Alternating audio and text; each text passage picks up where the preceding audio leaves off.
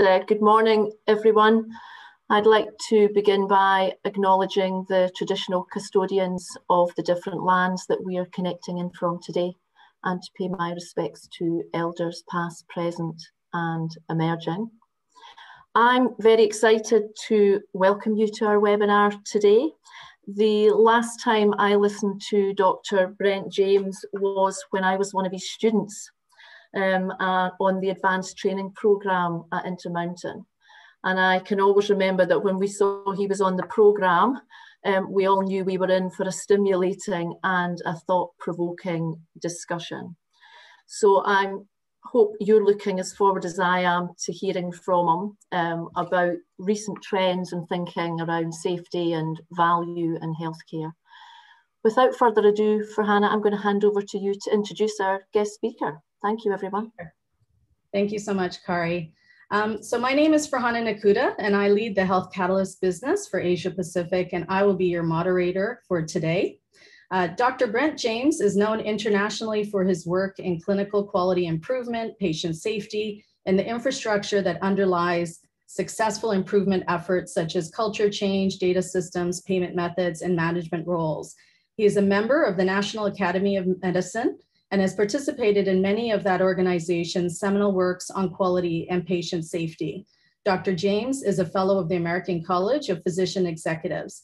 He holds faculty appointments at several universities, Stanford University School of Medicine, Harvard School of Public Health, and the University of Utah.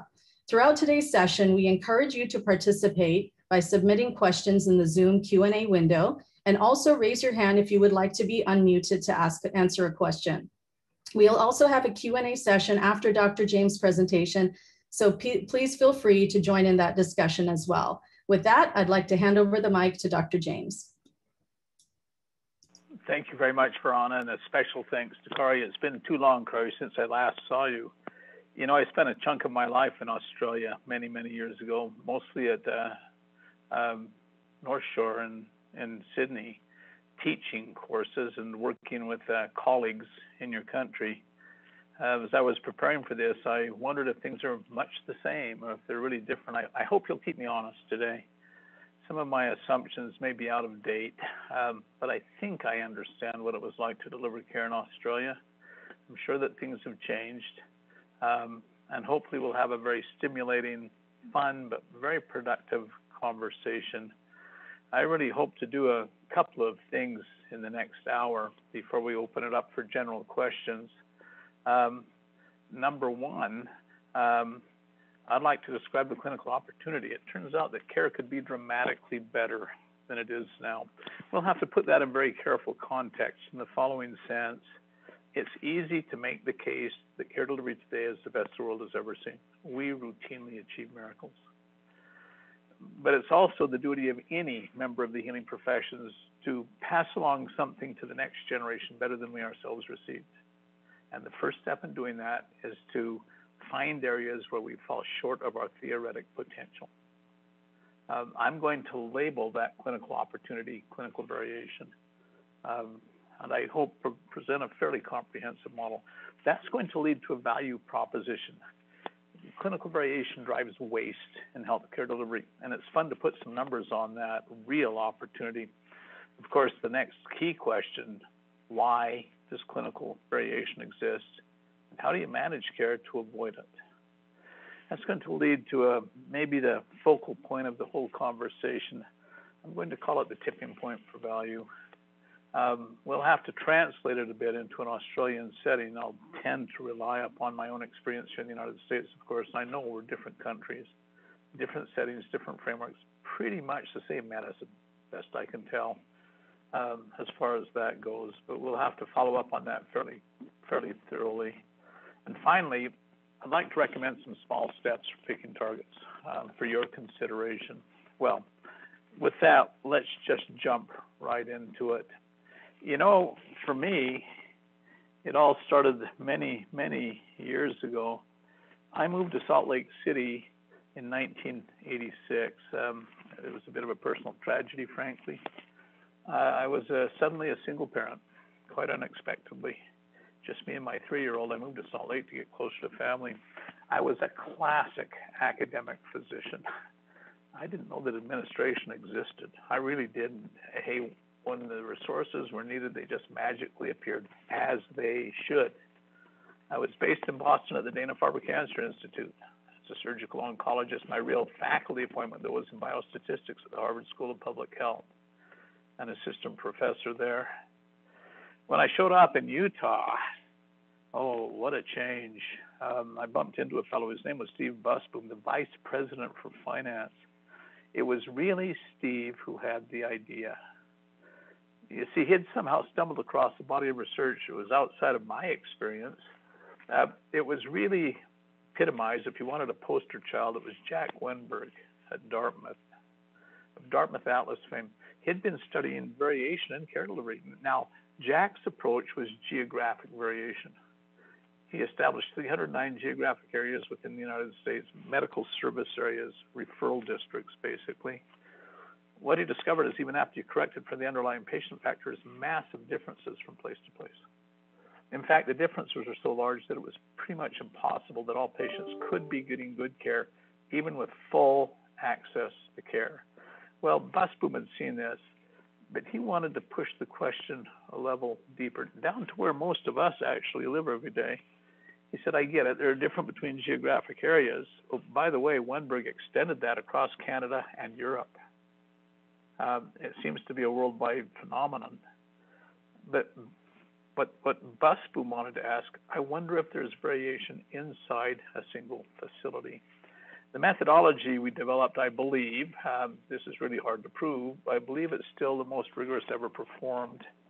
We call them quality utilization and efficiency studies. A short version in a 2-year time period. We studied these 6 clinical areas listed here at the top, starting with transurethral prostatectomy, gallbladder disease, artificial hip joints, bypass graft surgery, permanent pacemakers, community-acquired pneumonia. What we would do is we'd identify every patient who was treated for those conditions within a specific period of time, usually 1 year. We'd check to make sure the medicine hadn't changed. Then we would track individually severity of presenting disease for each patient, individually stage it, every comorbid disease, individually staged, every complication, long-term outcomes. And we were, to the limits of an observational design, able to create a cohort of patients that were, so far as we could tell, clinically identical, coming in and going out. And we argued in that setting, it was fair to say what happened in the middle. Was there variation in care?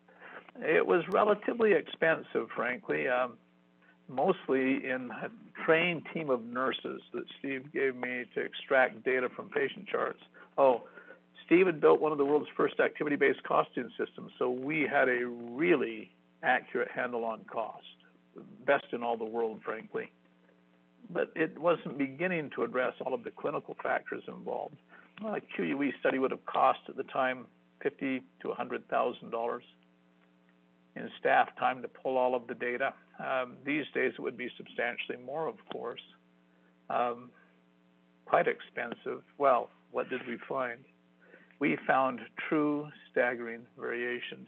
In fact, the variation within a single facility, within a single hospital, was dramatically larger than what Wenberg was showing across geographic areas.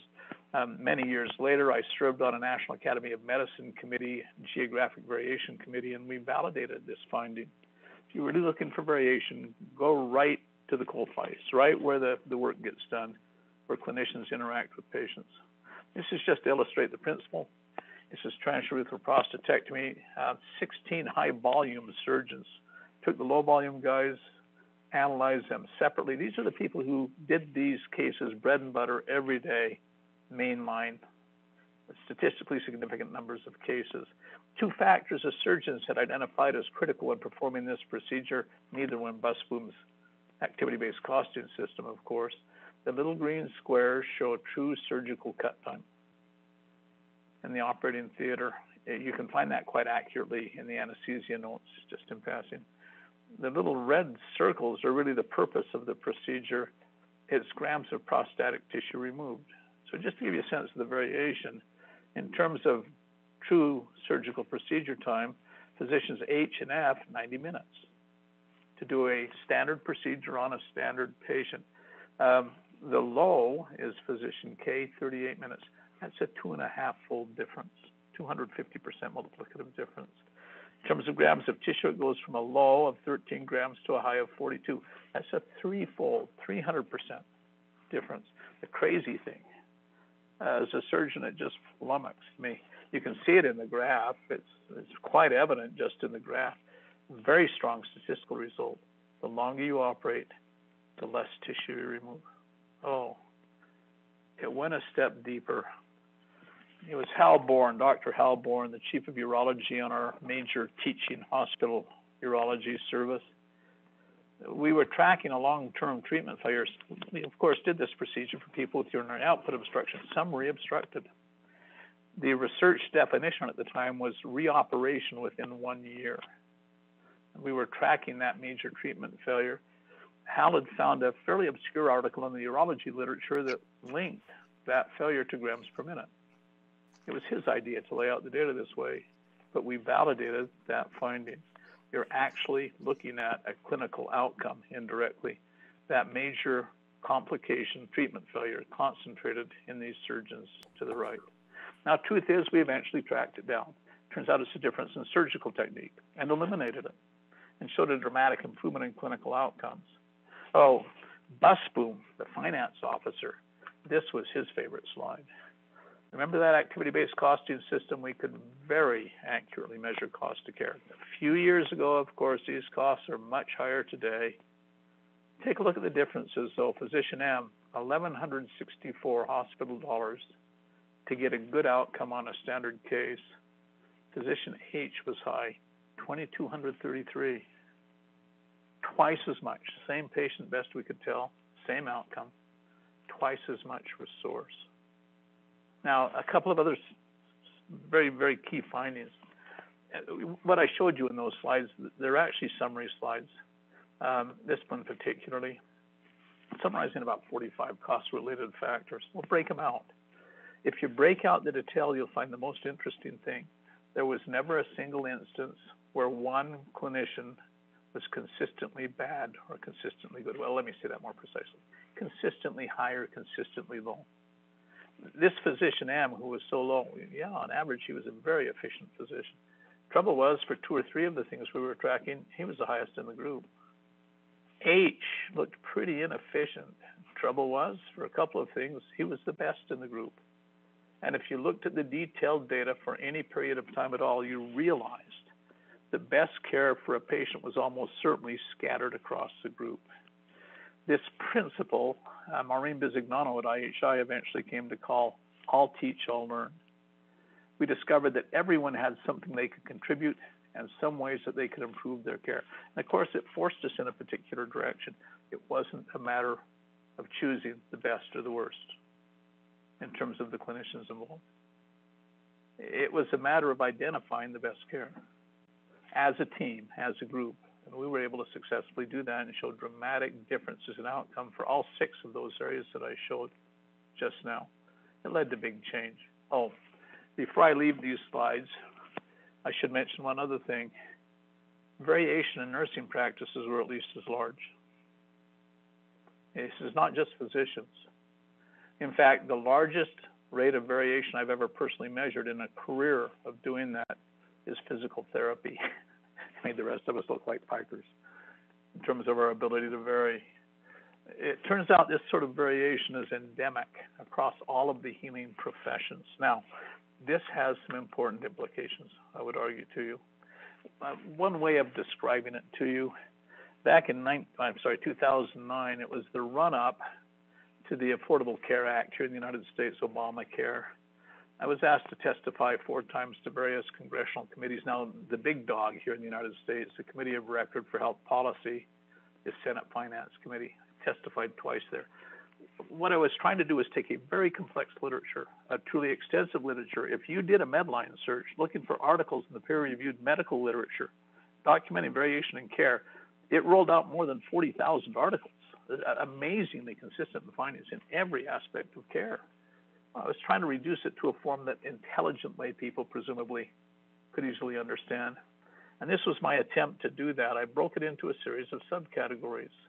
When I say clinical variation, this is what I mean at a detailed level. Oh, let's just frame this again because it's going to be a little pejorative.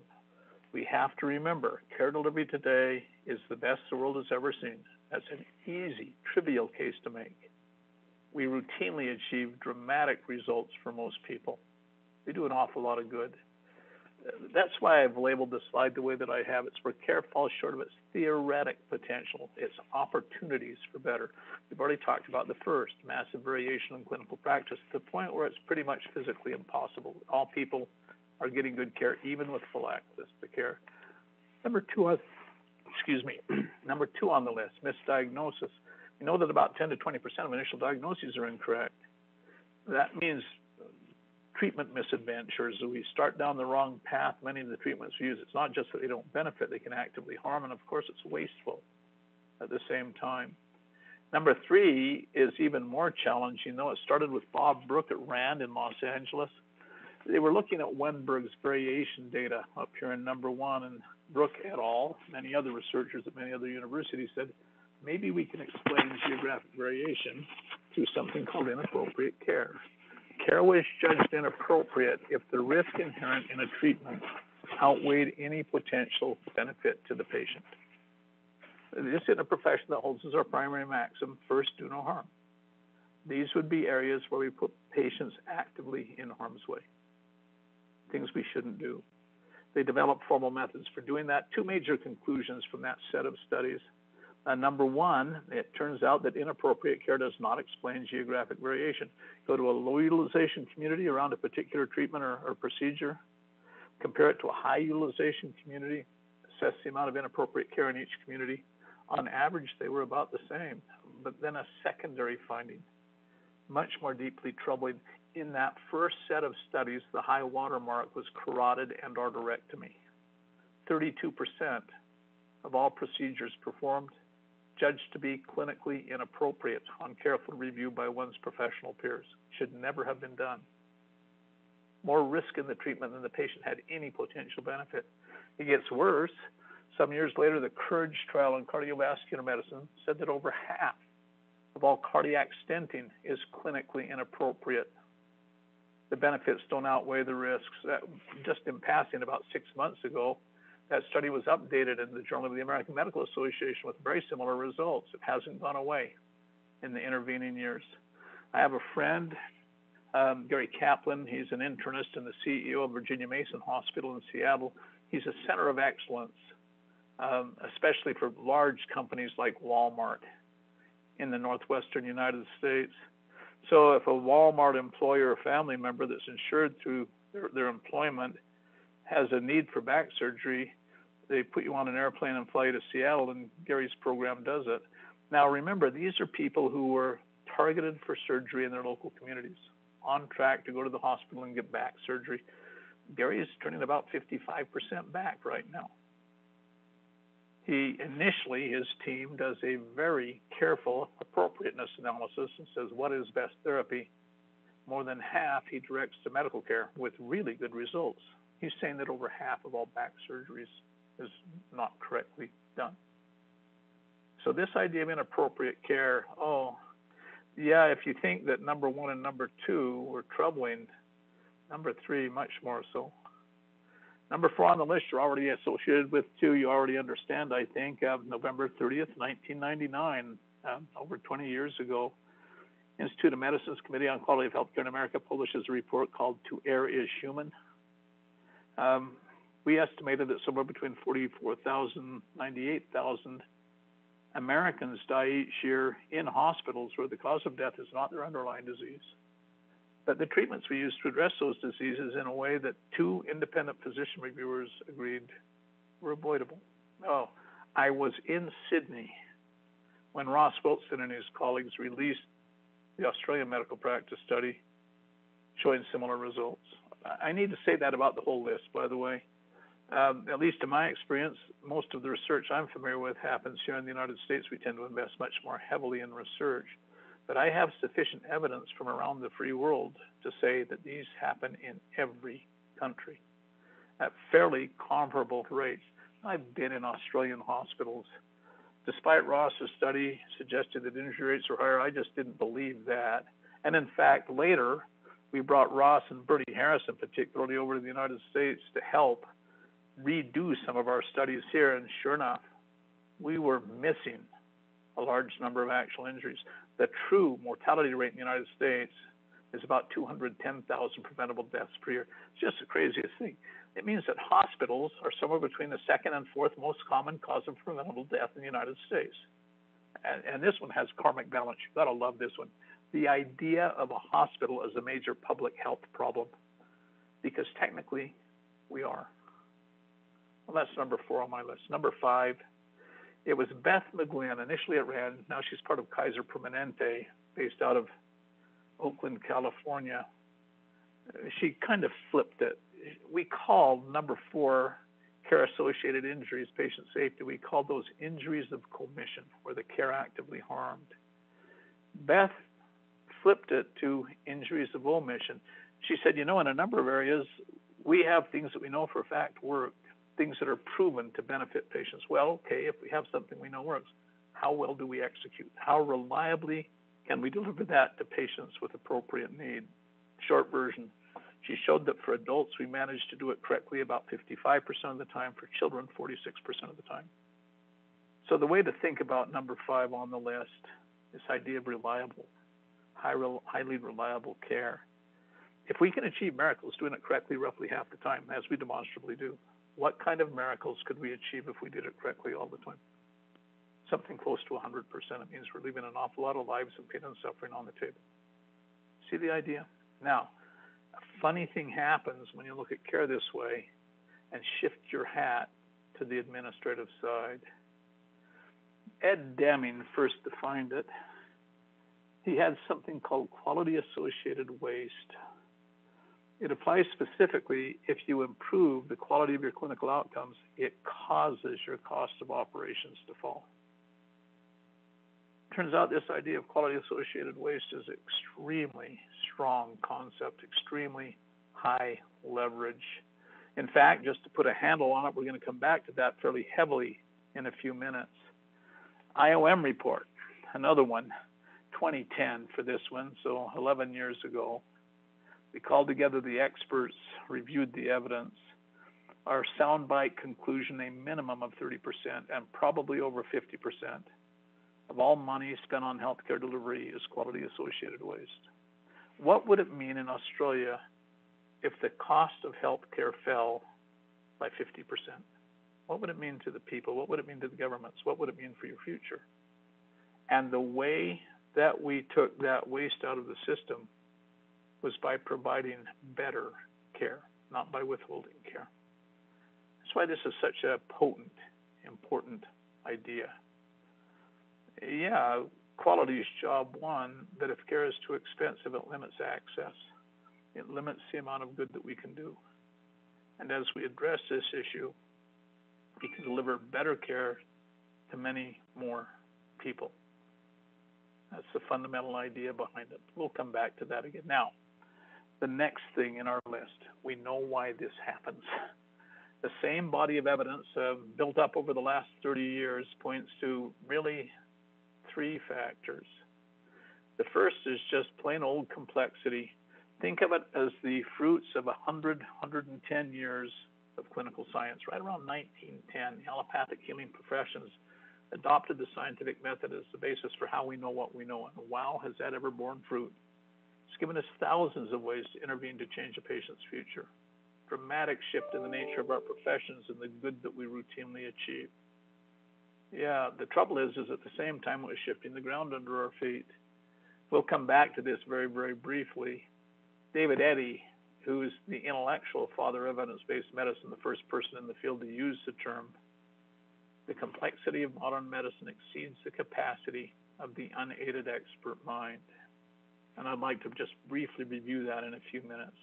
Well, complexity, it came up against a particular way of structuring the delivery of care. It's called the craft of medicine. It's the ethical framework within which physicians, nurses, pharmacists, therapists operate. It goes something like this. I'm an expert. I've got proper medical credentials. They take all of that knowledge and load it into this magic tool, the trained expert mind. I get it from formal education, from treatment experience. Of course, I stay current within my field. Well, honoring a fiduciary trust to put my patient before any other end or goal.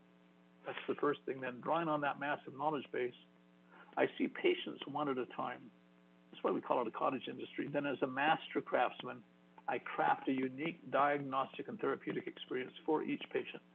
And the promise we made as a profession is that this particular approach guarantees each patient the best possible medical result. That's what we mean when we say craft of medicine. It's a way of deploying good care. Well, as you might expect, what happened when we started to study clinical variation? What did that evidence teach us about this idea of the craft of medicine and its ability to produce ideal care? Now, the fact is, there was a point in time when craft of medicine was a real solution. It achieved wonderful gains. It's not that we want to throw out this baby with the bathwater. We need to keep that idea of personal excellence. It's just that as care became dramatically more complex, it demands new approaches. It's the fundamental idea. The last bit on this, it has to do with something called clinical transparency. We studied it twice at Institute of Medicine. It's poor data linking clinical choices to patient outcomes as seen within routine practice. As seen as a clinician counsels with a patient choosing between different treatment options. When I say transparency, that's what I really mean. And frankly, our ability to supply that transparency in routine care delivery settings is quite limited still. Our electronic medical records still fall far short of the need. Well, yeah, just an idea moving ahead. We're going to propose change strategies for how you can make care better. If you get the causes wrong, if you get the diagnosis wrong, you're not going to succeed. Change strategies that fail to address these root causes, they routinely perform suboptimally or fail entirely. Usually they just fail entirely. Well, with that, craft of medicine we've talked about a bit. It goes a step further, and this is going to turn out to be important. This is a fellow named Larry Weed. He was at Case Western Reserve for most of his career. He invented the problem-oriented medical record. He spent a career understanding how clinicians, physicians, nurses, extract information about a patient, extract information from the medical literature, and use it to apply best treatment. And he gave us tools to help with that. So if you use SOAP notes or the problem-oriented medical record, as we all do, you can thank Larry. It's because Larry said it that it makes so much sense. Until now, he said, we believe that the best way to transmit knowledge, this massive medical knowledge base, from its source in the evidence-based literature to its use in patient care, is to first load that knowledge into human minds. Those experts, the physicians and nurses, and then expect those minds at great expense to properly apply the knowledge to those who need it. However, he went on to say, there are huge voltage drops along this transmission line for medical knowledge. Truer thing was never said. And in fact, we have a very robust evidence base showing exactly that. I'll call it clinical uncertainty. I'm going to brush through it. I wish I had time. I kind of like this. And it's fun to dig through the complexity challenge. The number one, lack of valid clinical knowledge. I've built over 125 evidence-based best practice guidelines in my career. There is a more reliable source, an anecdote for what I'm about to say. We could find evidence for best practice about 15 to 25% of the time on average in building those guidelines. When I say evidence, I love it if I get level 1 evidence, randomized controlled trials. I'm quite happy if I get strong observational designs, level 2 evidence, case control studies, case series, quasi-experiments. I'll even settle for level 3 evidence, expert consensus opinion in a published form. When I say 20 to 25% roughly, that's accepting all 3 levels of evidence. A problem. Physicians and nurses can hold legitimate differences of opinion about what's best because there is literally no evidence for many of the decisions we make in daily practice. A surprising parallel problem is the rate of increase of new medical knowledge. Short version, it's doubling about every 3 to 5 years. And what the evidence base shows is it's basically physically impossible for any clinician, physician, nurse, pharmacist to stay current. It's both from a theoretic standpoint and from empiric measures of how well people are still mastering the knowledge base when they're in the middle of their careers. Think of it though, if that doubling time is roughly correct, it means that a new internist coming into practice is going to have to learn and unlearn and relearn half of her medical knowledge base more than 5 times. How do you do that when your days are full of patient care? Turns out we don't. Number 3 on the list, another real favorite. We tend to rely upon subjective recall. Now, early on, that worked. It turns out the expert human mind is a pattern matcher. We're doing diagnosis, well, except for that 10 to 20% misdiagnosis rate, we do surprisingly well. The trouble is as the evidence base expanded, more and more the problem shifted from one of pattern matching to one of estimating rates. And what we know is we're kind of magical when we're pattern matching, but when it comes to estimating rates, we fail miserably. I don't care how smart you are or how well trained you are. The human mind is not well built to estimate a rate across a group over time. We do something called anchoring, where we're dominated by 2 or 3 recent events that we happen to recall, or if we have a particularly dramatic event in our deep past, good or bad, that becomes our lifetime experience. Again, this has been well studied. We fail miserably. Now, in fairness to the clinicians, the ground was shifting. Early on, when we first used the craft of medicine so effectively, it mostly was pattern matching.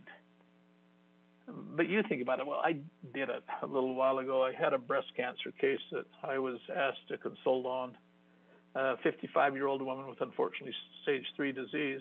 But I was keeping track. We went through 4 decision nodes. At each of those decision nodes, she had between 2 and 4 treatment choices. Some of them were truly life differences. I mean, this could be live or die sorts of choices. But I was keeping track. Well, Dr. James, if I choose this over this, what's the chance I'll die? That's a rate. That's a probability question. Well, Dr. James, these complications you're talking about, what are the chances that that'll happen to me? That's a rate. In fact, almost our entire conversation was about rates, about probabilities. It's funny because I have a degree in statistics. I've spent a career doing that kind of work, and it's still hard. The last one on my list, just pure raw complexity. It turns out it's in the EdPsych literature. The root article is a guy named Miller in 1956. He asked the question, how many factors can the expert mind consider at one time when making a clinical decision? The answer is in this title, the magic number 7 plus or minus 2. We're actually studying ventilator management for acute respiratory distress syndrome, almost a precursor to COVID treatment, frankly. That's an ARDS model 2. Turns out there are about 40 physiologic factors, unique physiologic factors you should consider. 40 is more than 9. In fact, we could explain the dramatic variation in ventilator settings we were seeing across a group of very respected academic intensivists. We'd work it backwards, and you could figure out which 6 or 7 or 8 factors those intensivists had selected in setting the ventilator, working it backwards. It's just that every time they saw the patient, it appeared that they were selecting a different set, apparently at random. See the problem? I said it earlier, I'll say it again. Eddie was at Stanford when he first used the term evidence-based medicine in the medical literature. Of course, people like Sackett, David Sackett, a Canadian physician working in London, popularized it broadly, which may be a more important contribution, frankly. But Eddie really developed most of our formal methods, and he said it very, very well. The complexity of modern medicine, he said, exceeds the capacity of the unaided expert mind. That's the primary source of clinical variation, best we can tell. It also implies that today, knowing what we know, sole reliance on the craft of medicine as the basis for clinical practice is completely scientifically untenable, indefensible from a careful scientific standpoint. Well, with that, we've found proven solutions. I need to say one thing in passing because it's going to pop up. It's the same thing that Larry Weed said. We compound the problem. We develop evidence-based best practice guidelines, but we rely upon a craft of medicine deployment strategy. We try to train people in the guideline. We try to load it into the human mind through academic detailing, grand rounds, articles, published guidelines. Then we expect people to apply it correctly from memory. You need to know that that does not work. That's been well studied. It simply does not work. It fails to address the core problem behind complexity. This idea that it exceeds the capacity of the expert mind. Well, yeah, we found proven solutions. It has to do with a very fun idea. The idea has been used in medicine for many, many years. John Eisenberg, who headed up AHRQ, chief physician at George Washington University Hospital, tracks examples back more than 200 years. It's called mass customization. So 2 ways that humans have ever come up with to manage complexity. The first is, well, it's the analytic method. You have a problem that's too big to solve, break it into a series of small problems. Find a solution for each of the small problems. You've just solved the big problem. It's also called reductionism, divide and conquer. Aristotle wrote about it. First remaining writing about it comes from Aristotle. Within medicine, of course, it leads to an old joke. As you subspecialize, you know more and more about less and less until you know everything about nothing. Now, it has a limitation. A human is more than the sum of their subcomponent parts. It's the interactions are critical. That's why we know today that a medical home that coordinates all of those systems is critically important to good outcomes. Well, it turns out there's an alternative method. They're complementary. They work really well together, frankly. It's based around a seeming oxymoron. The key to effective variation is standardization. The technical name for it in quality theory is mass customization. So here's how it works. You deploy standard work that makes it really easy to do it right. But then your specific purpose of having the standard work is so that you can vary based on individual patient need. What you're doing is taking a very complex whole patient approach. Well, when we measured it, you need to vary about 5 to 15% of the time, 95% confidence interval. But it means 85, 95% of the time you can rely upon the standard work. What does that mean? It means I take my most important resource, the trained expert mind, and focus it on that relatively narrow band, the 5 to 15% that really makes a difference, where I need that kind of expertise. See the idea? But the only way you can pull it off is by standardizing the rest of the process so that I don't have to bird dog it, that I don't have to keep track of every little detail. Again, it's the story of clinical practice for the last 100 years. We've done it routinely. The lean guys put a fancy name on it and tried to sell it to us as a consulting service. But it's been around in medicine for a long, long time. We've just called it out, put a name on it, and started to use it as an explicit tool. Works a little bit better that way. Can I just show you an example of what it looks like really quickly? Yeah, this idea of mass customization. It was a big randomized controlled trial way back in 1991. It's the first time I saw it. It was for acute respiratory distress syndrome. We were looking at a new Italian artificial lung, very highly intervention, let's just say it was invasive intervention. But we were looking at our control arm, a ventilator setting. That's where we found all that variation, of course, deadly to a trial. If you don't deliver your care in a consistent way, you can't link cause to outcome. All right, you can't causally link the treatments we were using to the outcomes we were achieving. We knew that we needed a protocol. So we set out to build a protocol for the control arm. That's where we first carefully examined the evidence base, and wow, a surprise.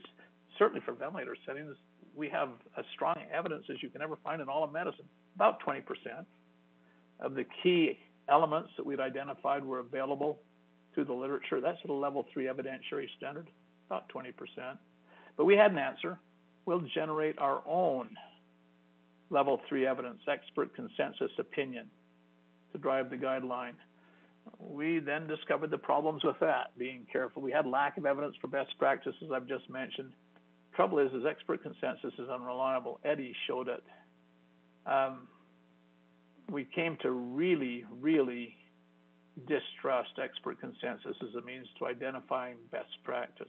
And this is a scientific truth. If we had the time, it's great fun to dig through it. We also knew that guidelines didn't guide practice. This old idea of human memory as an execution mechanism, that's been well studied. And it shows that, well, the clinicians will say it was very valuable training. They really learned a lot from ground rounds. They'll tell you they changed their practice. It all falls apart when you measure whether they changed practice.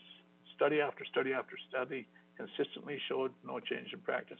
This last one on my list, though, I think is the very most important. Having done it many, many times, well, you understand this if you've ever practiced. No two humans are exactly the same. The form it took for us, I don't think you can write a guideline that perfectly fits any patient. I'll show you the source of that in just a minute. Well, what we did then was deploy this using a form of lean, this idea of mass customization, strong form of lean. I wanted to show you what happened. We'd built this evidence-based best practice guideline for ventilator management of acute respiratory distress syndrome. To this day, it's probably the finest evidence-based best practice guideline I've seen in my life, but about 80% of it is based on expert consensus. Dr. Alan Morris, the principal investigator on the trial, did it right. He took almost a year to build that guideline. He involved colleagues across the United States and from Europe, including the Italians with their new artificial lung. Extremely thorough. I mean, it had over 840 specific recommendations on how you set a ventilator based upon a patient's physiologic parameters. But then, knowing what we knew about guidelines, he used it in a really clever way. This is where it became lean.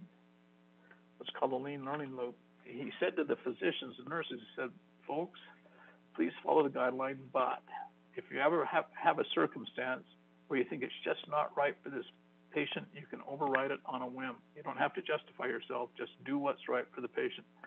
But they didn't stop there. Anytime somebody varied, they recorded that there was a variance and followed up on it. This shows guideline compliance when they first started to do this. In the context of that big randomized controlled trial, they first tried it on patient number 29 in the series of ventilated ARDS patients they were tracking. On that first patient, they followed guideline recommendations 41% of the time. More than half the time, they varied. Across the next 4 months, next 8 patients, they went up over 90% compliance. So the key thing you need to hear, in that time, they put more than 125 changes into the guideline. Now that's interesting.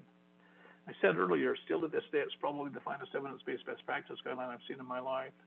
That, how to say it, theoretic document changed wholesale when it hit patient care reality down at the front lines with a mechanism to track how well it was functioning and then adapt it to reality. Now, just in passing, we did more than 125 of these. This happened every time without failure. This shift, it's so common. When you're using guidelines in this way for standard work, you must have a formal, consistent method to tune the theory to the reality. This idea of a lean learning loop, this feedback loop, happens every time. If you do it well, you also get data validating the guideline, showing how it actually works. Just out of curiosity, of the guidelines you use, how many have validation data? In my experience, almost none. In fact, the only ones that really had validation data are the ones that I built myself and used that method, you see, just as a thought along the way. A key element in good care. Well, the results of the trial using the guideline as described, survival for ECMO entry criteria patients improved from 9.5% to 44%. We saw a dramatic improvement in clinical outcomes, mortality rates. First time since ARDS was defined as a syndrome back in the 60s that anyone had shown an improvement in outcome. And it was associated with that mass customization approach. By that point, we expected the cost to fall. That link between quality and cost is quite strong. Physician time fell by about 50%. It means that as a physician, you could concentrate on the things that mattered. Now, we put a name to this thing and started to use it broadly. We call them shared baseline protocols, a strong form of lean. Some groups call them bundles. What do? Just in very brief summary, you identify a high priority clinical process, something called T-process analysis. You build that evidence-based best practice guideline around it. It'll always be imperfect. It doesn't need to be perfect. It's just priming the pump for what comes next. You'll have very poor evidence. You'll have unreliable consensus. Do it anyway. You're just looking for a starting point. Here are the big, heavy, hard steps. You blend it into clinical workflows. It's called clinical decision support so that you don't rely on human memory. Basically, doctor, call it in. Don't bother to show up. Just let it happen. you're going to get evidence-based best care because you built it into the process, into the workflow. It's the default state unless somebody intervenes. If you do it well, it will not burden the frontline teams. It'll actually make care a little bit easier. This is probably the hardest step, is doing that well. Oh, side by side with it, you build in a data system right into that frontline workflow. So it's not just the clinical decision support going into the workflow. At the same point, you're capturing the data you need. It'll be two kinds of data. Number one, you need to know anytime somebody varies from protocol. One of the most common tools is a standing order set. If you cross out an order on the order set, you're free to do that. But it's protocol variation. You flag it. If you add an order, it's a protocol variation. You flag it. Second most common is something called a clinical flow sheet. If it says next, we should go here and do this, and you say, nope, not today. No, for this patient, we need to go there and do that instead. You're free to do that, but you flag it as a clinical variation. So you build in a fully integrated data system. What I'm talking about is an underlying analytics framework. It's absolutely essential for being able to do this well. Step 5 is the fun one. The way I used to say it to my colleagues here in Utah, ladies and gentlemen, it's not just that we allow or even that we encourage. We demand that you vary from protocol based on individual patient need. I have strong evidence that we can't write guidelines that perfectly fit any patient. But that's why we have you. I need a thinking mind at the interface. Somebody who can actually practice medicine, practice nursing. A wise judge to choose what really happens at that level. Oh, you'll get as much scrutiny for complying with one of our guidelines too much compared to your peers as for complying too little. That's literally true. I can show you specific examples. And then, of course, you build that feedback loop to tune the guideline to reality. Because you have the data system, you end up with a guideline that now is fully validated in terms of exactly how it functions, exactly what it produces. It's the foundation for what's called the learning healthcare system, if you're interested in that little bit of quality theory in recent years. Well, a couple of lessons pulled from this. Lesson number 1, we count our successes in lives. I mentioned that I had more than 100 of these, about 125. I could document more than 2,000 lives per year here in Utah, about 3 million total population. 2,000 lives per year, people who in the past would have died who didn't today. And you understand that mortality is kind of the tip of the iceberg, dramatically bigger impact in terms of well function restored, suffering averted. But that's the first thing I want you to know. The evidence is reasonable. We could be much better for our patients in their hour of need. For no other reason, this is why we should pursue this. We could do so much better for those who need our help. And the evidence is fairly overwhelming about that. It will require some change, but it's worthy change. It has to do with our core purpose as healing professionals. Number 2, just a little illustration. We published this in JAMA in 2016. It was a 3rd-generation patient-centered medical home in an outpatient setting. Gen 1, we deployed shared baseline guidelines into primary care around major chronic diseases like heart failure or type 2 diabetes, mellitus, hypertension.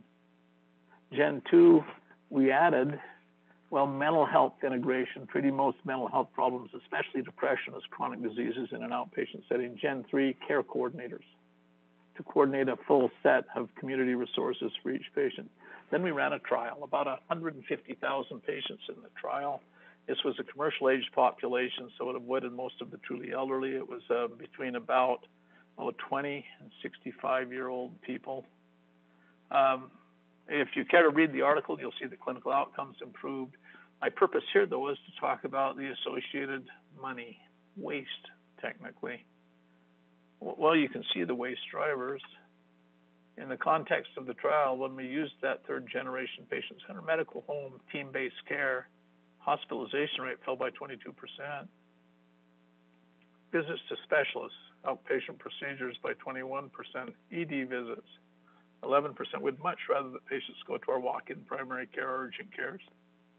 Not surprisingly, the cost of care, the number of visits to primary care went up somewhat. I've included imaging, 11% drop. I forgot to put lab on the slide when I first created it. I think it was a 12 or 13% drop. I'll just roll it together. It turns out it cost us about $22 per person per year to deploy this. Now I'm going to come back to this idea. Quality is not free. It always takes an investment. That $22 is probably a bit high. The real number was about $16 to $18, but in the paper we were being conservative. Oh, our total medical expense fell by $115 per person per year, primarily because of reductions in hospitalization rate, ED rates, visits to specialists. We saw a dramatic reduction in cost of care. Frankly, some tens of millions of dollars per year to our system in terms of better financial performance. In fact, if we just put a handle on it, this was not just team-based care, but a number of other projects.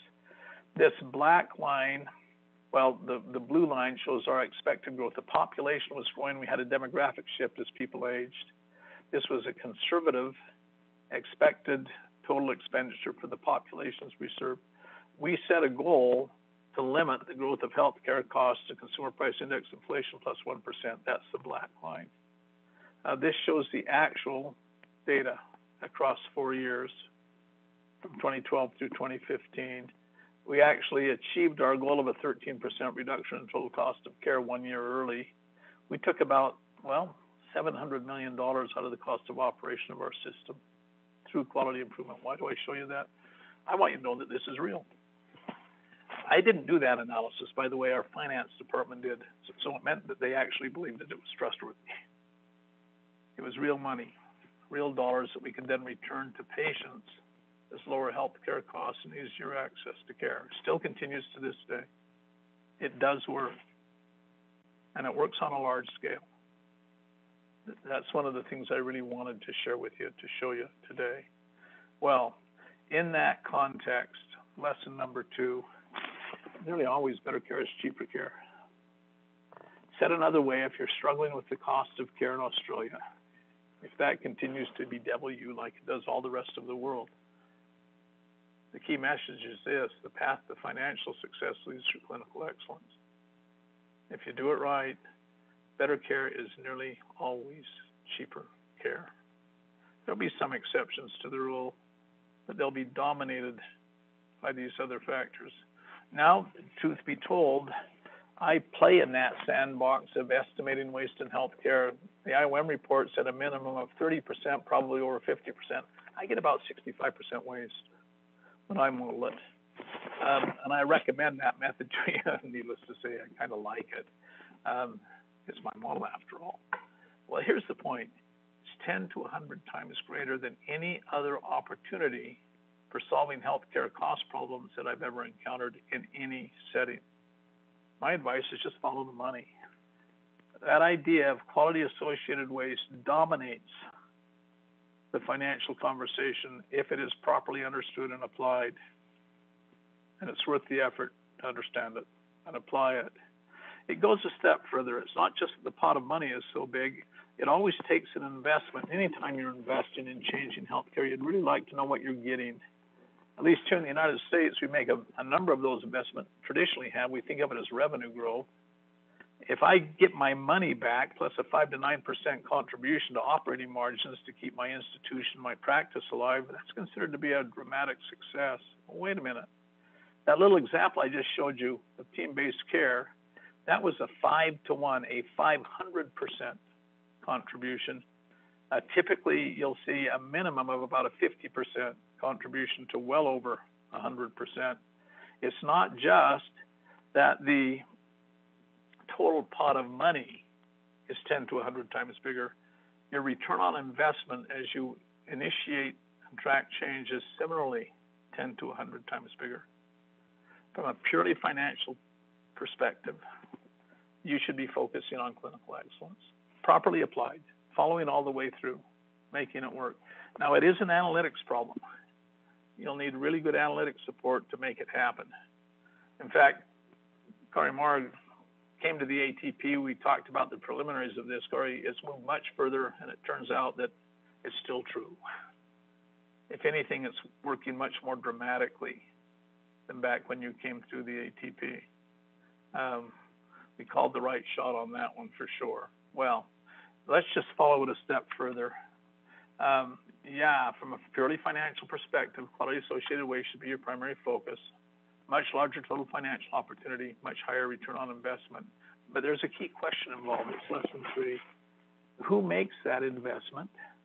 Turns out it's always the care delivery group. It's a clinical change. And then the real question is, who gets the savings?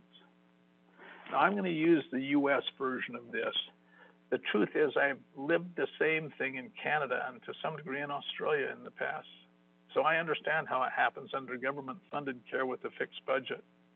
And we could discuss that if you'd like in the question and answer period. The principles remain the same.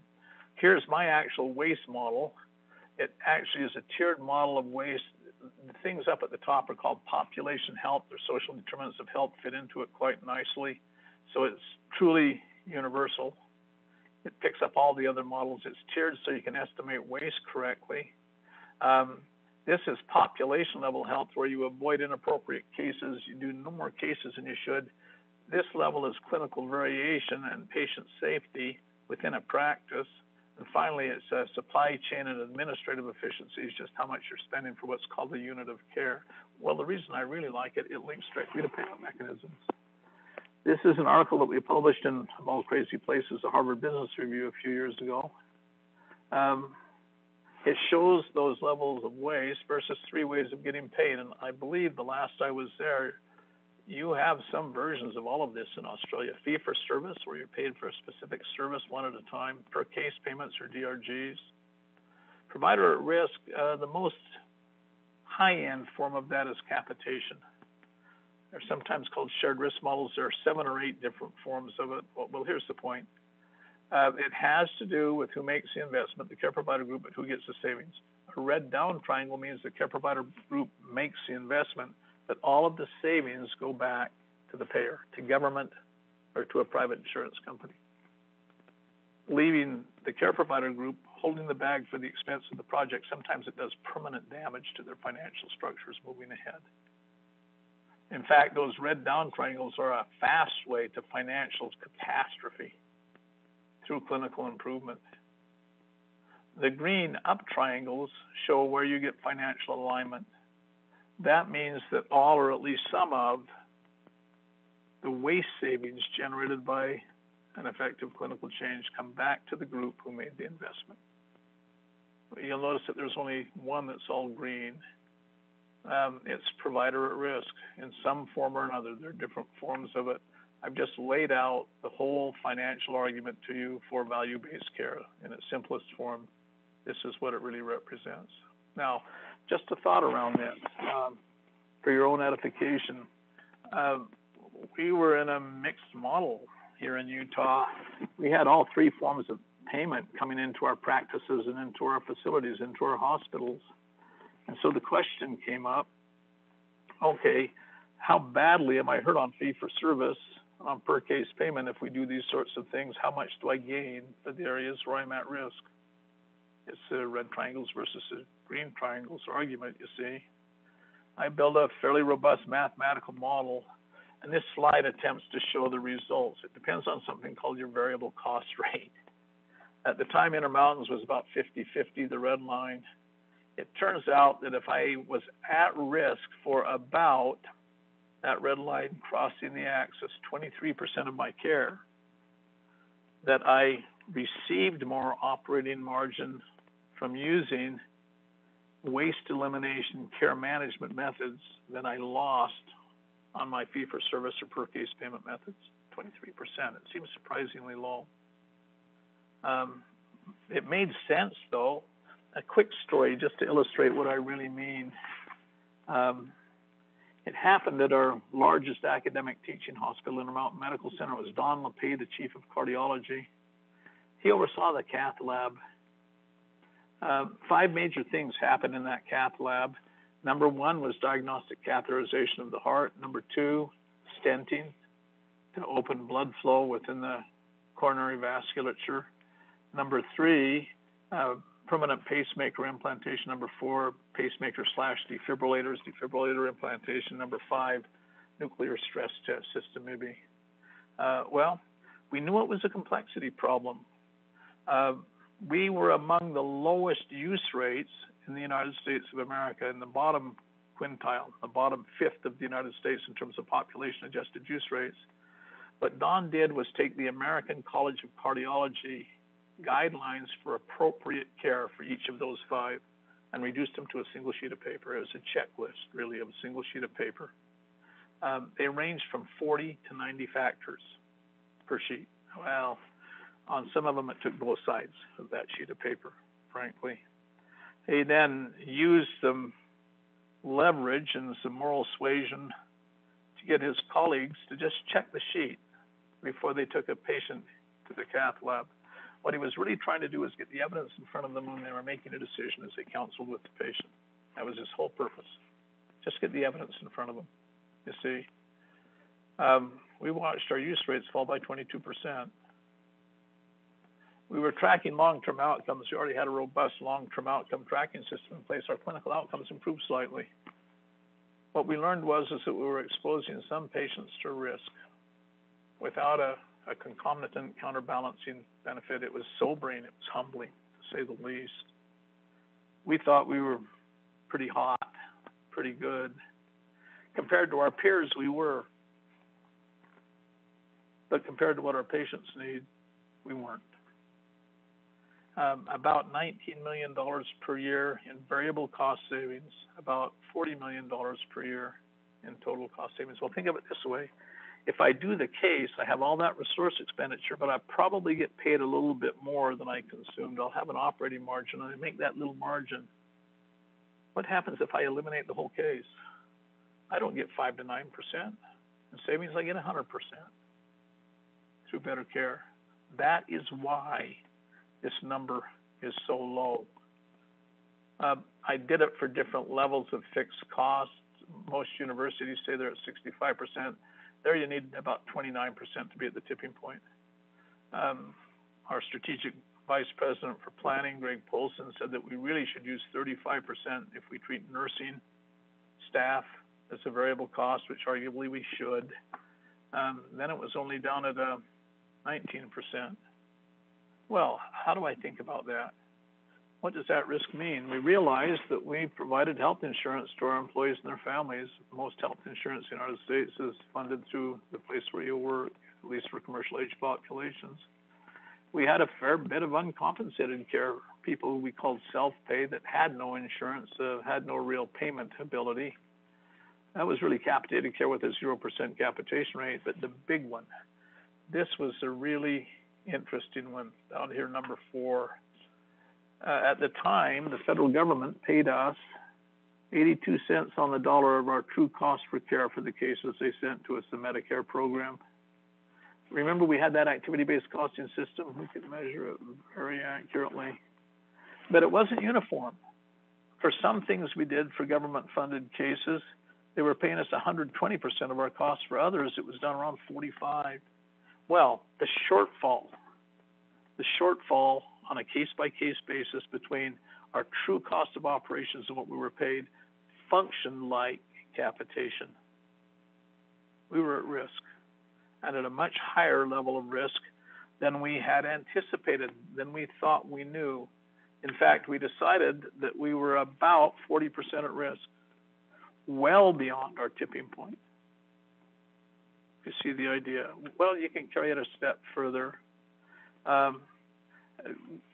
Think of finding initial targets where you start to move into pay-for-value strategies. You perform that key process analysis, but we would call that here in the United States is you build within it payer mix analysis. So by clinical condition, you say, who pays me what? How does it compare? Why am I doing it that way? Well, you need complete clinical areas. You can't go in and ask a practice group to do some patients one way, some patients another. It's operationally extremely difficult, and frankly, it's unethical. But what we discovered is we had a whole series of clinical areas where we were already so far underwater that it made perfect sense to do it right now today, even if our payment mechanisms were not changed. Now, I will admit this is an analytic problem. You'll need to have fairly robust analysis. Frankly, when I do it, I usually get Health Catalyst to help me because they're pretty good at that. And I used to do it myself, but you know how that goes, guys, as you get older. Well, with that, I'm ready to wrap up. It's time we had some Q&A, just a couple of other ideas. What does the future hold? I think in the future, all of us around the free world are going to see increasing focus on waste elimination. The argument for it's just too compelling. As a means of getting better services to more people at a higher level of quality of care, most care delivery organizations will probably start to see capitated risk in some form or another. I'm not sure exactly how it will play out. Just as one example, I'm working as a consultant to the Ministry of Health in Singapore. We've been going through these arguments, and I believe that Singapore is about to shift to population health, aka pay for value, aka provider at financial risk. They plan to shift their whole health system into these models. It's a compelling argument when you really dig into it. More than that, we know that it works. We've got hard data that it really works. I think it's just a matter of time for anybody. Frankly, you'll not be able to survive compared to those who can manage at a clinical process level. If you rely on traditional methods, you're signing your own death warrant as a care delivery group, is what I believe will happen around the world. It'll get easier with time. We'll see many more people doing it. Services to support it will get much better. But I think very clearly this is part of the future of the healing professions in the healthcare industry around the free world. I found this great cartoon. This is your wake-up call. Change or die. Does it ever apply to this particular area? With that, I'm going to quit. Thanks for your attention. You very quietly let me just run on for an hour, a little bit more. Farhana, Sarah, Kari, do we have questions? Yeah, thanks so much, Dr. James. So we'd like to open up to questions. Are there any questions from the audience? You're welcome to raise your hand or chat it into, put it into the chat group. Farhana, it's Peter Kennedy. I'd just like to thank Brent for what was a brilliant presentation of the business case for quality. You won't ever see it better presented. And the question I have for Brent is that you were intimating about value-based care in some of your statements there. Could you just expand upon where you see this going? What's happening in the US and how should we be moving towards using that information you supplied to provide value-based care? So what's happening to us, Peter, here is it's politically strange. You're familiar with what's going on politically in the U.S. these days. Started with the George W. Bush administration back when Michael Leavitt, governor of Utah originally, was running HHS, the federal Medicare system. They started to make changes that directly drove into pay for value, trying to shift the system. One major form of it is called Medicare Advantage. When President Obama took over the White House, installed a new oversight department, they continued it. In fact, they doubled down. A good friend, Don Berwick, was running the Medicare program. It was CMMI, Center for Medicare and Medicaid Innovations, and this was a major area of focus. Trump administration continued the same program. Now that's amazing. But now with Joe Biden taking over the White House, they're pushing it even harder. So what I'm seeing is over the last almost 20 years, continued pressure in this direction. It's produced some fascinating organizations. ChenMed, privately run healthcare system, expanding dramatically, 30 to 50% annual growth rate. They're a primary care group that's expanding across many different communities. They use a concierge model with a clinical team led by a physician, nurses, other help, concierge model for Medicare patients, but they insist on capitated payment. And the way that they're doing well, that Chris Chen, his father started it. He's a cardiologist, by the way, but the way he's doing really well with this. ChenMed's doing quite well and expanding rapidly. They insist on capitation and they make their money by keeping people out of the hospital. I gave you a couple of examples, and boy, you watch that. I'm also working with Kaiser Permanente. They've had this model for a long time, and suddenly they're finding that they're in a really good place. Pat Cornia, their CMO, he just retired. was telling me that they've expanded from a $70 billion care delivery group to a $90 billion care delivery group over 4 years, just 4 years, by applying value-based care. So what usually happens, it's funny, people in the United States really resist it. They don't have much experience with pay for value, especially this capitated payment, how you set a fair rate. But the scary part is if somebody else sneaks in and starts to do it in your community, because they'll eat your lunch. I was talking to a hospital in Northern California who were going up against Kaiser, and they were in deep, deep trouble around this one because they'd let it go too long. What I'm saying, Peter, is you don't want to be the second one to the game. You want to understand this well enough that you don't get blindsided, you don't get tricked, you don't get hoodwinked along the way, and you have to learn the methods. Now, the methods are classic quality improvement. It's something you should be doing anyway as a caring professional. Of course, all of us are interested in better care for our patients. Well, do it the way that saves a ton of money at the same time. Figure out the finances so that you can get your fair share of that. Now, even if you're government paid, I first saw it up in British Columbia in Canada. It was a hospital operator, an administrator running a hospital in Vancouver. He ran 3 big clinical projects, and they were just plain pretty. I mean, wow, he did a good job. Darn impressive. Better clinical outcomes, but he took about $3 or $4 million out of his hospital. Well, what happened to him? His political overseers in that system took his savings, pulled them out, adjusted his budgets down, took them away permanently, and gave them to the other hospitals in his area that were running over budget. And it's interesting what he told me. He said, I'll never do this again. What I would recommend to you is if you start to pursue these strategies, have the conversation in advance with those who control the budgets. And the same principles kind of apply. Do the analytics, figure it out, and before you launch it, set up a plan, come to some agreed upon standards, agreed upon meet points,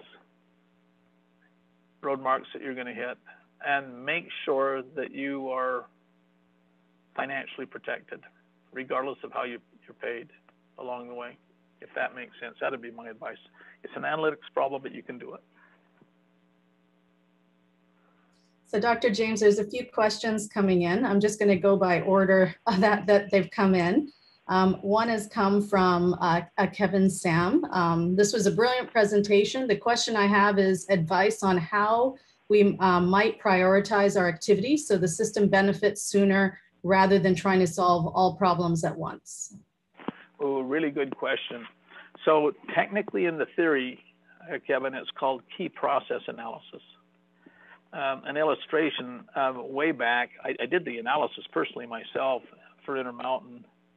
I could identify a little over 1,450, I think it's 1,453 clinical conditions. It's actually patient-centered care. It's what brought patients in to see us. They had a problem, and I thought of them as clinical processes of care. It's when we were writing Crossing the Quality Chasm report at IOM, we popularized the term patient-centered care. And this is a big part of what we meant. You don't organize around the physicians, you organize around the patients, which means the problems they bring to us, these clinical processes, 1,453. We stacked them up based on how many patients were affected, health risk to the patient, and internal variability. I had 2 others I couldn't measure. One was justice and equity. Then we wanted everybody to be able to be in the game. Those were judgment calls. Well, the funny thing, 104 processes out of 1,453, 7% of the processes accounted for 95% of all of our care delivery. Just if I can make it more real, the single biggest process we executed inside Intermountain was pregnancy, labor, and delivery. We delivered about 34,000 babies each year. It was 11% of our total system volume by itself. Now, Utah may be unique in that. On the other hand, number 2 was ischemic heart disease, management of ischemic heart disease. Chest pain rollout MI in the ED. It was acute coronary syndrome bypass graft. That was another 10%. And so what we did is that we started on the big guys where we got very high leverage. that first year, strategically, I said, let's see what we can put together for pregnancy, labor, and delivery. Let's see what we can do for management of ischemic heart disease. And you might be surprised how big pregnancy, labor, and delivery is for you. You would just have to run the analysis. But ischemic heart disease is going to be up close to the top of your stack, I pretty much guarantee. But do the analysis. Now, the trick that we learned later, a very useful trick, as long as we're talking finances, figure out where you're underwater. You will need the ability to estimate your true cost of care. I had that activity-based costing system. Frankly, Catalyst has something called Chorus, which allows you to use an EMR and estimate true cost of care pretty accurately. You may already have a tool. There are 2 or 3 others floating around out there that you could use. But if you figure out where you're way underwater, it seems to me it's perfectly legitimate to pick areas where you're first learning that you'll drop in on and start to do full care management. Pick the areas where, regardless of how you're paid, you're likely to be in a much better financial position. Improve that care and those outcomes, you see, and use it as a learning case. You know, one of the main pushbacks I get from system leaders here in the United States, they said, well, it feels like I got 1 foot on the dock and 1 foot in the canoe. You know, it feels really unstable. And the alternative, of course, is, well, you want me to kind of cannonball into the deep end of the pool when I don't know how to swim. Well, no.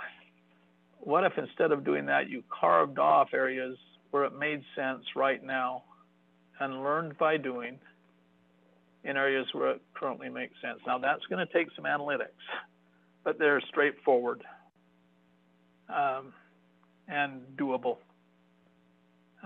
It means you don't have to cannonball into the deep end of the pool. It means you can learn by doing in ways that will benefit you right now today. All right? And okay. That's what I would recommend, Kevin. Great. Thanks, Dr. James. Next question is, what are the key enablers for introducing a provider at risk funding system? Well, I've just talked about one. Pick areas where you'll be ahead. The other key enabler, you have to be able to risk adjust well. Well, 2 pieces. Here in this country, I probably, I don't know. Given the way Australian healthcare, if it still works the same, you probably have pretty good actuarial analysis to figure out how much healthcare resources a particular population should consume. We use that to set insurance rates.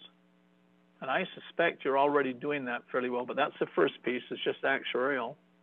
Then there are 2 factors at play. We learned this during the HMO era. One is cherry picking healthy patients.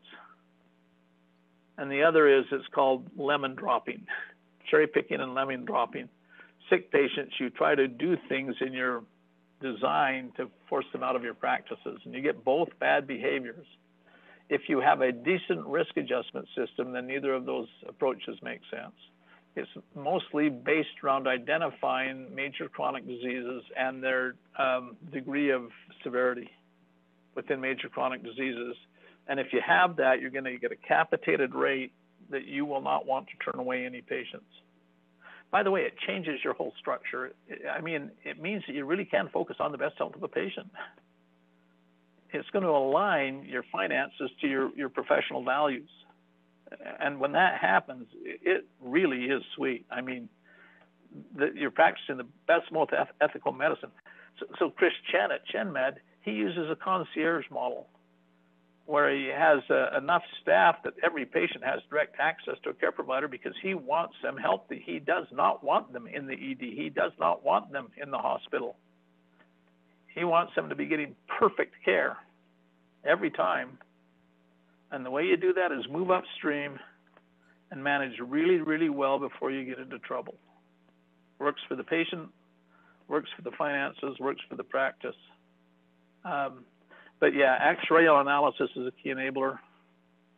Good risk adjustment is a key enabler. And well, then of course, classic quality improvement, clinical management.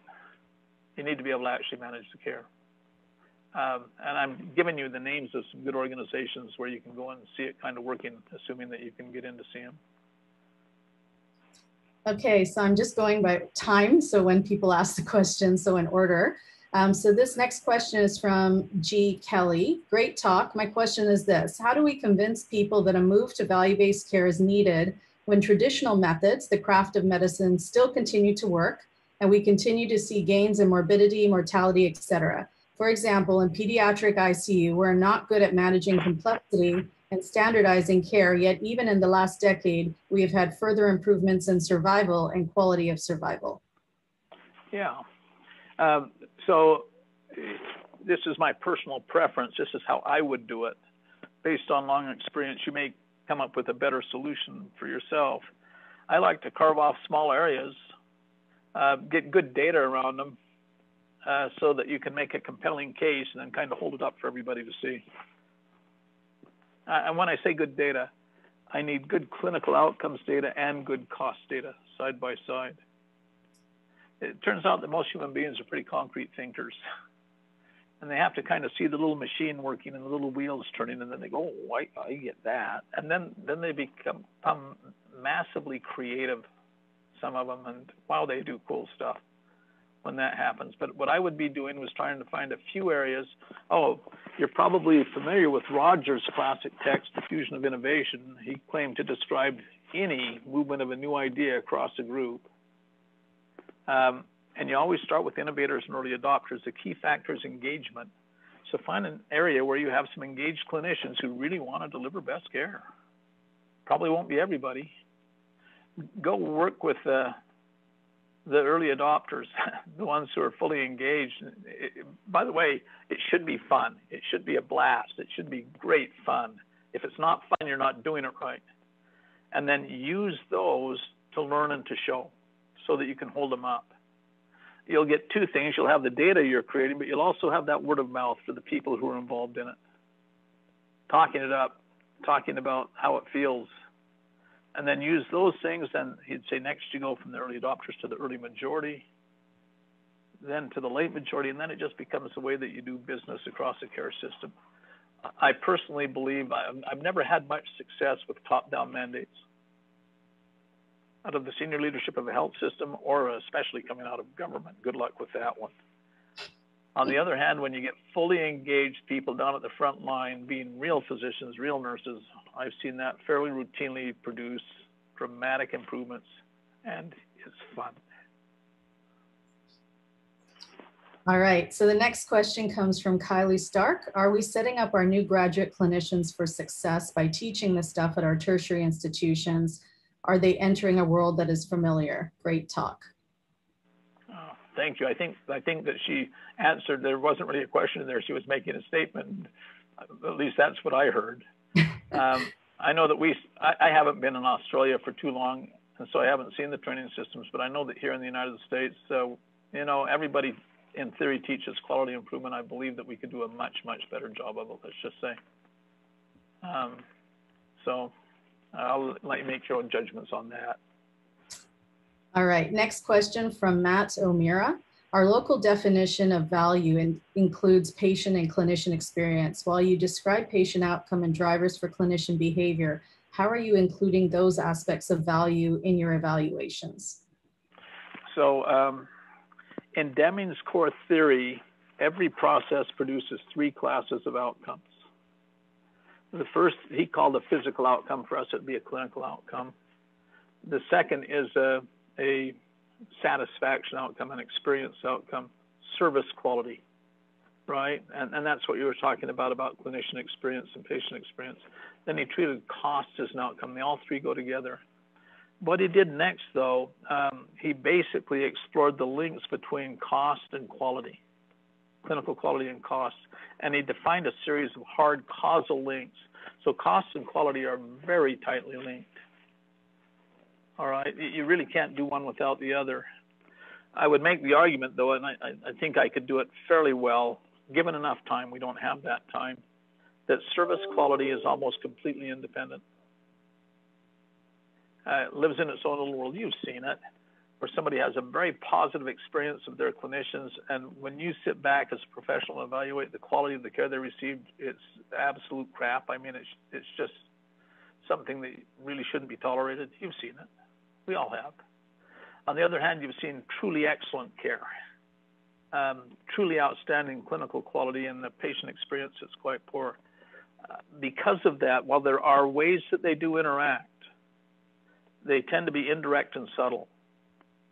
And so I tend to think of service quality in a separate bucket, but you hinted at something.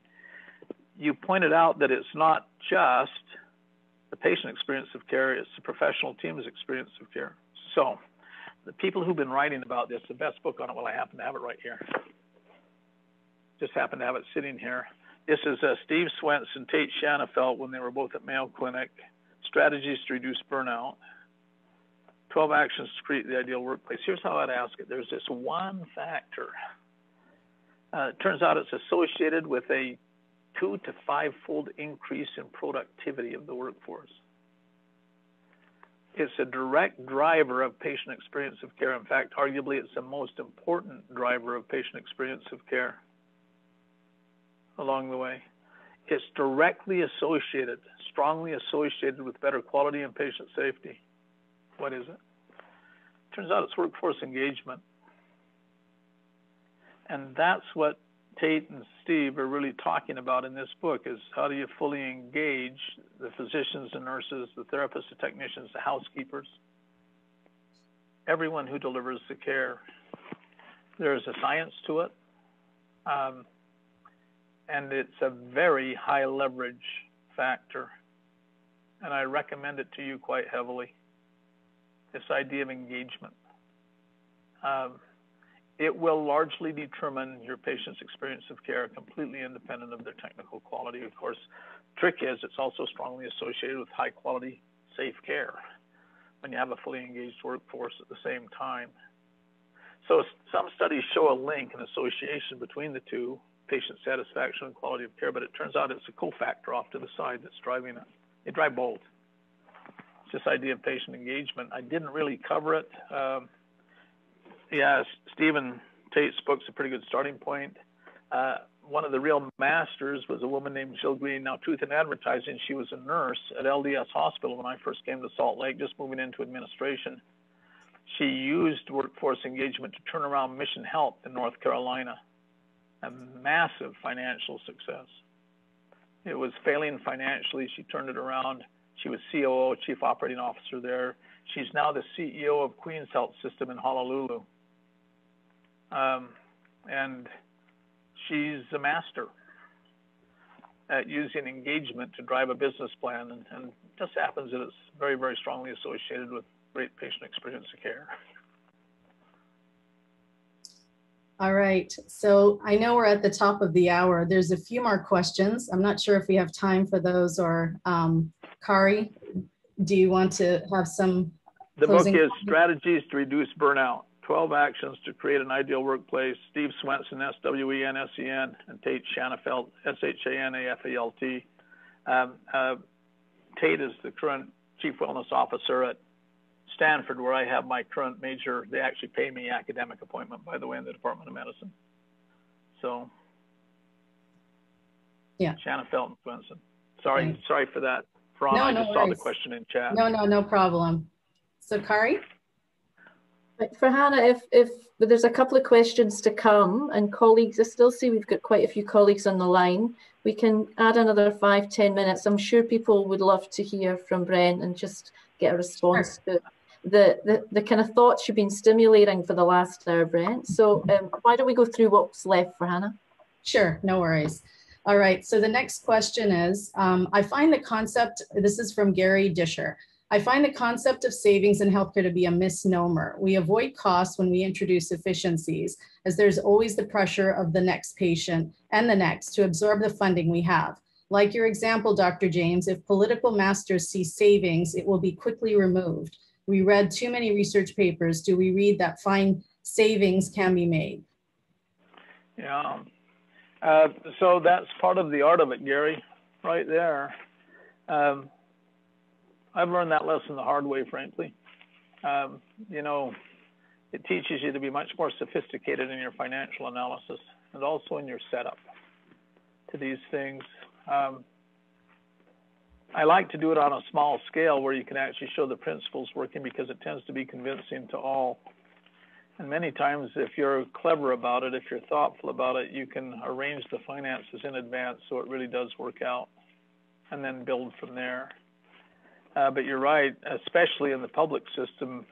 I mean, when I say public, the government-funded system in Australia, I know that you have a private system as well. You have parallel systems.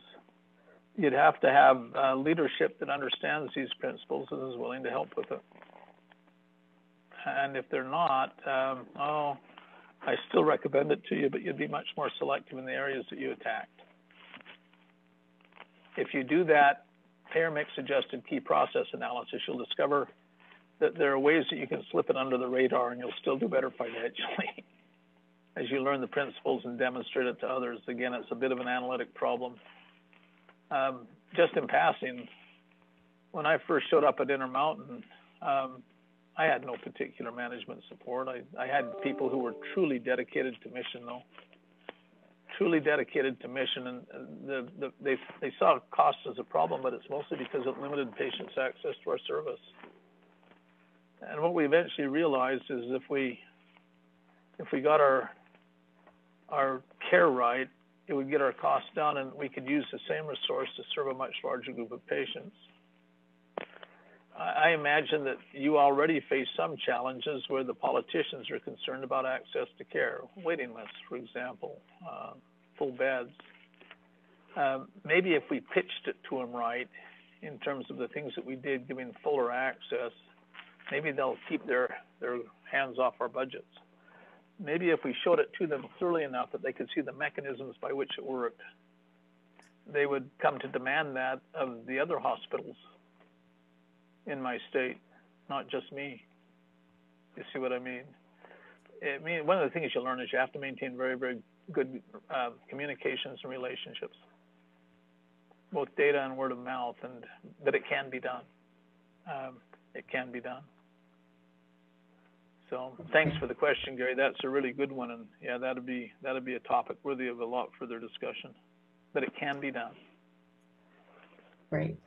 Okay, so I think that's actually the last question, because the other one was for you to share the name of the book, which I think you already have. So Kari, is there another question? No? Okay, so Kari, would you like to say a few words and then I'll just wrap up? Thank you, Farhana. I'll talk on behalf of Peter Kennedy and myself, as we arranged this as a kind of joint hosting from eHealth and the Clinical Excellence Commission. As always, Brent, a fantastic presentation, and I'm going to spend the rest of the afternoon energized, inspired. It took me back to our earlier discussions with you, but you've given us a lot of food for thought. Our discussions at the moment about value-based care, about the need to create a powerful partnership between the clinical and the financial communities, is one we are really on a tipping point for. We've got a lot of commitment in the state, and I think what you've given us today is a lot of ways to think how we could leverage that and work with our communities of practice across all of our clinical specialties. So thank you for your time. We're privileged. I know your time is precious, and we've thoroughly enjoyed it, and we have recorded it. So colleagues can go back and listen and have a bit more time to think through what you've shared with us today. But thank you again, and I hope when the travel bubbles open, we might see you in Australia in due course. I got to tell you, Kari, just how much I respect my colleagues in Australia. When I was down, some of the best quality work I've ever seen. You're good at what you do, and I feel privileged that we're on this journey together. So let's go show the world what we can really do. Thank you, Brent. Thank you, Farhana. Thanks very much. And, again, as Kari mentioned, we have recorded today's session, and you'll receive an email with links to that recording and the presentation slides. If you'd like to have any further discussions with Dr. James, please reach out to me, and we'd be happy to arrange that. And on behalf of Dr. James and all of us here at Health Catalyst, thank you for joining us today.